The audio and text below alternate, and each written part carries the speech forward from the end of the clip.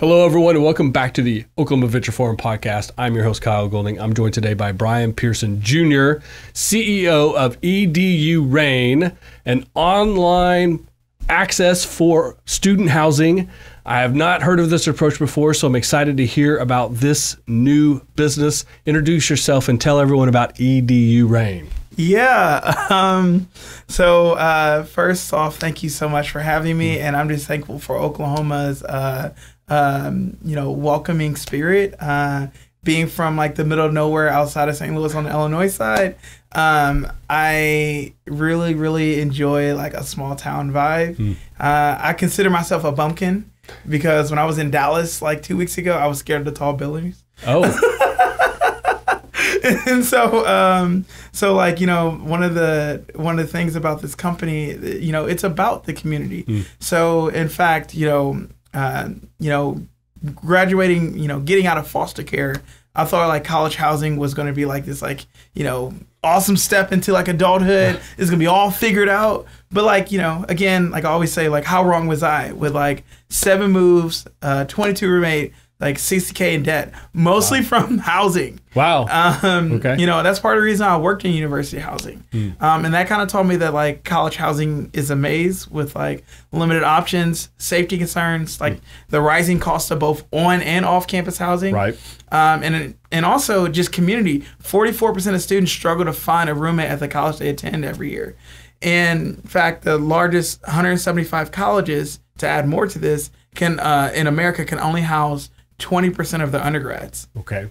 So obviously there's a gap there. There's a huge gap. College administrators lack resources to support all student housing needs, and property managers face fair housing law hurdles in meeting this need, which is why we provide this solution that tailors to colleges' needs both on and off campus housing. Students can find roommates, housing, and build credit.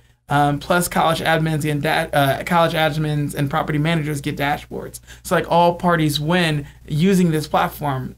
So you create a win-win scenario. You identified a problem and created a win-win scenario out of it, and that came out of your personal experience. Yeah, I've also just been a good kid in my community over a long period of time. In fact, you don't really, as a young person, sometimes you don't really think about what you did. While you're in, your family's house. McKendree, the first college that we were partnered with, is 7 minutes away from my high school. 7 minutes away from my high school. And I was a big time athlete in O'Fallon. I won most valuable wrestler at one of the biggest high schools in Illinois. And it's interesting about that story because I went from some kid that was like bullied to being like a big time wrestler, and so once again, you took life's lemons and made lemonade out of it. You turned something good out of something negative. One of my bullies in 7th grade was the stat person for our wrestling team, and Nikel from Atento Capital asked me like, "Well, did you beat him up then?" I was like, "No, I have won. Right. I have won. Write that takedown down." Yeah, right. Tally my score. Right. But the reason I'm saying this, because I want to get back to the point of the podcast, is because the first property manager that I interviewed after we got a partnership with McKendree was a property manager in O'Fallon, so we go there and like halfway into like my 5-minute pitch, this woman, she smiles, pulls out a phone, and she's like, "Look." And I was like, okay. And I used to coach O'Fallon for 3 years until I was like 21. And it was her kid on the high school wrestling team at O'Fallon. Okay. And she was like, "I definitely know who you are." Okay. And like now McKendree does stuff with the Future Business Leaders of America at my high school. And like I'm hoping that Gene Sampson, the dean of the business school at McKendree, is telling kids that they can be like Bryon, because I'm a graduate of the high school, and like and it's a really good story. Yeah. At Investor Reveal for Techstars, they asked me how I got my first college, and I was like, I was doing a bunch of outreach. I didn't know it was gonna be because I was a good kid in my community years ago. That like is the reason why like we've been able to do this. Like, right. For example, the person that was my advisor when I went to Southwestern Illinois College, she's now in charge of all student life. And like people are trying to get us to partner enough. And like I just remember being like, I'm gonna get this degree from SIUE. And I got that degree from SIUE. So like so it's just interesting. It's just being that good kid in your community over time that I've been able to build. You know, I've also was I was a program evaluator intern for a international college access organization. And I was dispersing scholarship dollars. I was helping them slice their data up. I was helping them digitize their records. I was sitting in on giant technology meetings. Wow. And like I was a part of some of their fundraising conversations with like AmeriCorps. And they actually had wrote a agreement years ago that like, you know, hey, Bryon, whenever you get this platform not launched nationally, we will make sure that our organizations across America use it. And so, like, it's been a little bit of time because I was an intern. It was like, whatever you're building, Bryon. Right. So I got to come back to them this year, see what happens. Because paying for housing is part of the problem too, but also part of the solutions that you're offering, right? Whether it's scholarships or other ways to help kids pay for the college experience and housing through your platform. Ooh, we haven't talked about scholarships in a very long time. We're going to be relaunching it later this year because we found that there is a huge need in finding scholarships to help you pay for living costs. Okay. So we're going to relaunch that at the end of the year. But most of our revenue comes from the colleges and the property management industry because we've been able to find a solution that we can make it free to the students. We can make money off of the services that students need in a verified way. And then like we found out that like, oh, like people want a verified way to find roommates, to find housing, to find ways to pay for it, to be able to integrate with your school. And the school is trying to do the same thing. It's so interesting just being a good kid and listening to the adults around me. And that's why that I've been able to raise at the terms I've gotten. I've been able to maintain a majority stake in the company, even though we already raised $405,000. Wow. I put on a conference in St. Louis and people flew around America for it within a 2-week span. And it's been interesting because like, you know, I talk about being some like ex-foster care kid and stuff like that, but like there's been some insane things that I've been able to do. And some people view me as somebody that's like being the next person to a lot of things, while I just kind of look at what I'm doing to help students, help parents, help college administrators, and help property managers that are in our ecosystem. That's what I think about every day. Right. And it's interesting that people think about years ago and years in the future. I'm just thinking like, who am I helping on the day-to-day? Am I getting on calls with people that are like, I loved EDUrain? Am I getting on calls with people that are like, I tried to use it, it didn't work? Or am I, you know, those are the things that I think about and I'm trying. That's why, you know, I used to be the head of college outreach for a U.S. Senate race in Missouri. Please don't talk politics with me. No. Yeah, the best thing in business is to stay out of politics. But let me tell you something. I've worked on both sides of the aisle. Well, so you got an understanding from both sides, both perspectives. And it allows me to be neutral on everything because I was raised as a Republican, and then I worked for Bruce Rauner, who ran for governor in Illinois. But I've also worked on a U.S. Senate race with a Democratic candidate in Missouri. I was a lobbyist in college for funding for students, and like I would go to the Capitol building. I will present research. Also sneak into some of these politicians' office and we knew were going to vote no, and try to get them the data points of why they voted no and try to persuade them. I've also hosted rallies and stuff like that. I don't do any of that stuff anymore because I'm focused on my business. Right. But like honestly, it's interesting at this point in life. So many people are like, Bryon, we still see that. You still see that you did it, and in fact, like it's like some people are like have watched me kind of grow and from like this like ex-athlete activist type figure into like, you know, what I thought was going to be a politician into just a businessman. And I realized like staying out of politics has been able to grow my life in the way I want. Interesting how things work out like that. Right. So now you're going to be part of our Tulsa Pitch Day on March 13th. We're super excited. This is our third session in Tulsa for the 2023-2024 season for Oklahoma Venture Forum. We've been doing exclusively Oklahoma City up to this year, but this year we're doing 3 in Tulsa, the third one being the one in March 13th. You'll be one of the pitch presenters, which we're super excited about. We're super excited that Tulsa is creating opportunities like yourself through Techstars and some of our other partners there. So on that date, on March 13th, you're going to have about 5 minutes to pitch.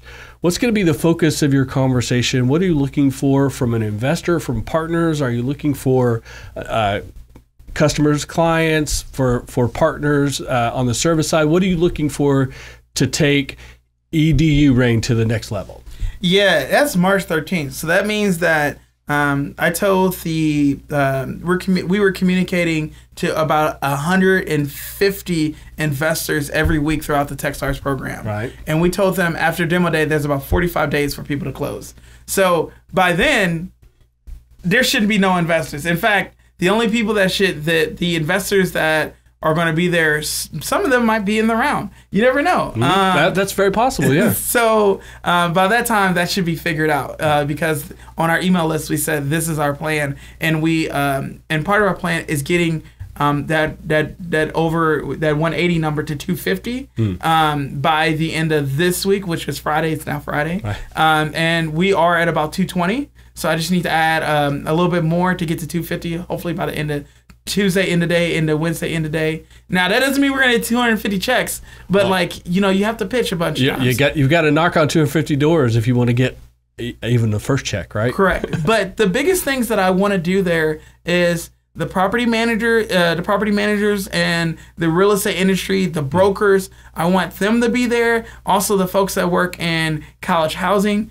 I want to talk to every college housing administrator in Oklahoma. That would be great. And they don't have to get the software from me. I would just love to have that conversation. Right. Because at the end of the day, I don't like to do identity politics, but at the same time, I'm this ex-foster care kid that I'm I've worked on both sides of the aisle. I'm an LGBT person, and housing was a big issue for me.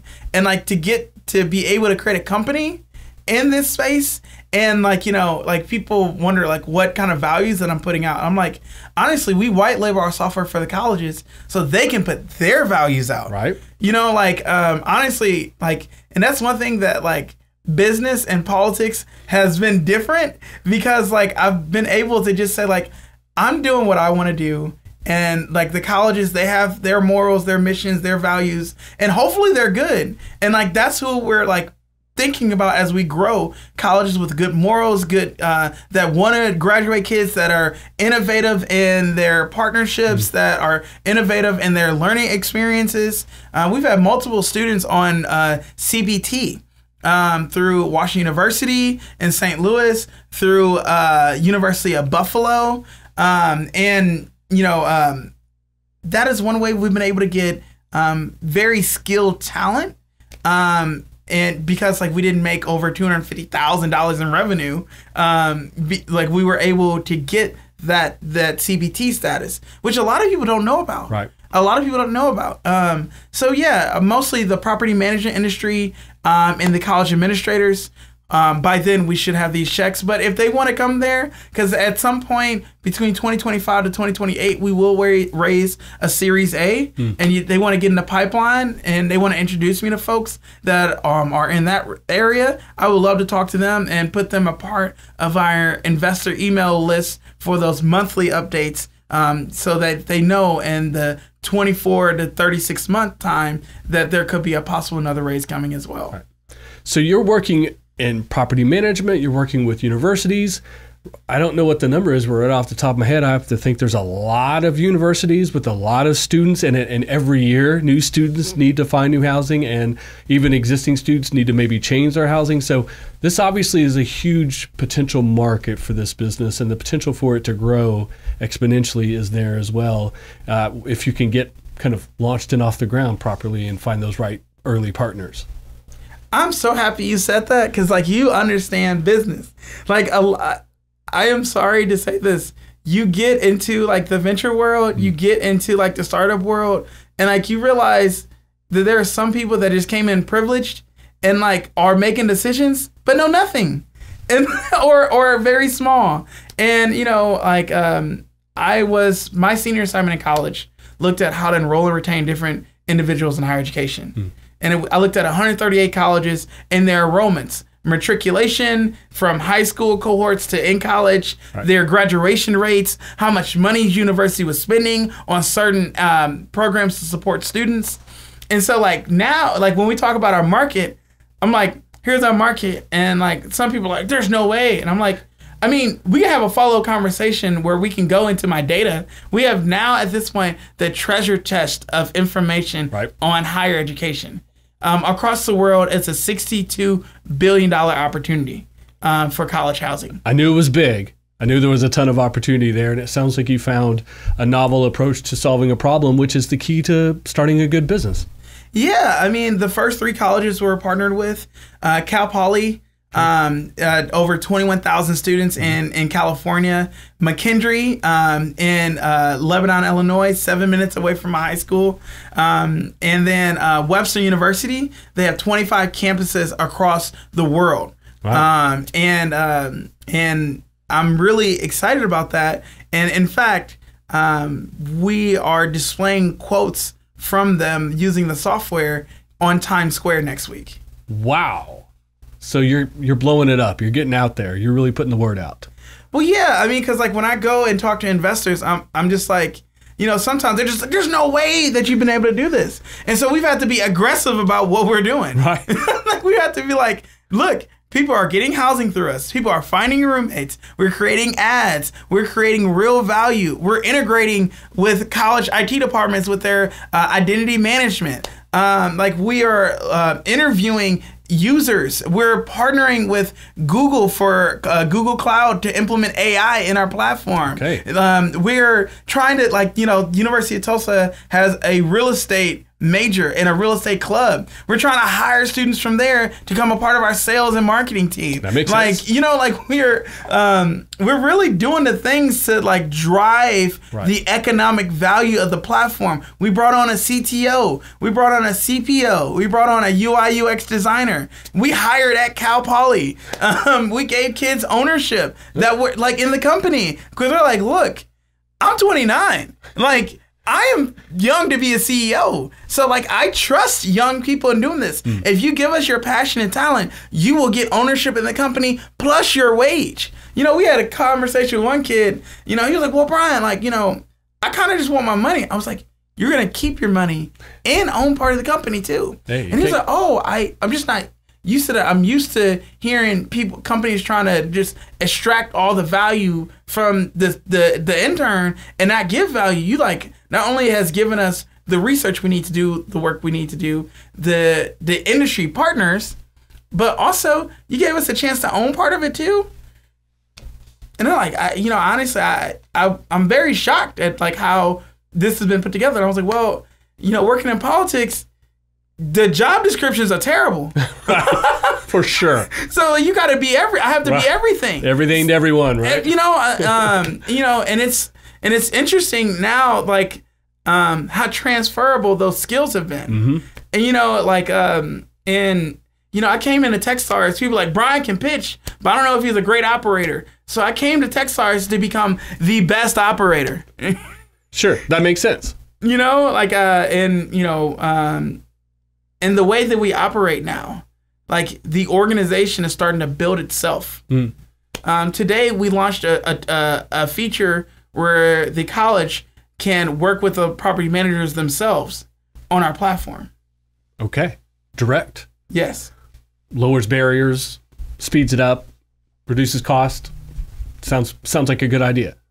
Yeah, but that was insider knowledge that even that was the thing that we needed to do. Right.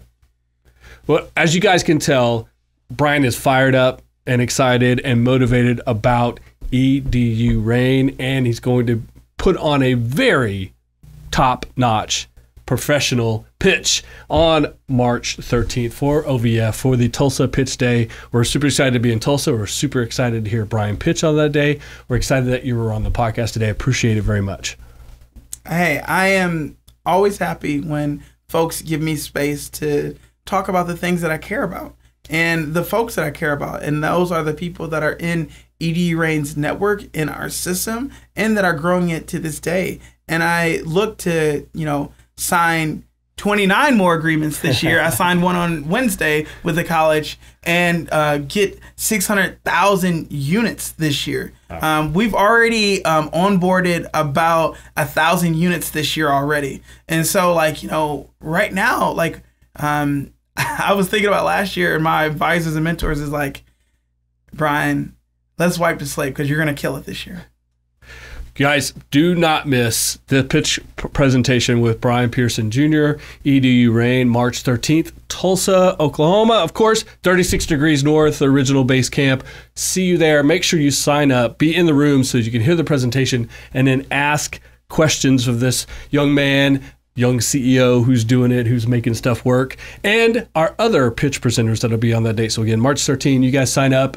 You guys know ovf.org is where you get all that done. I will see you there on March 13th.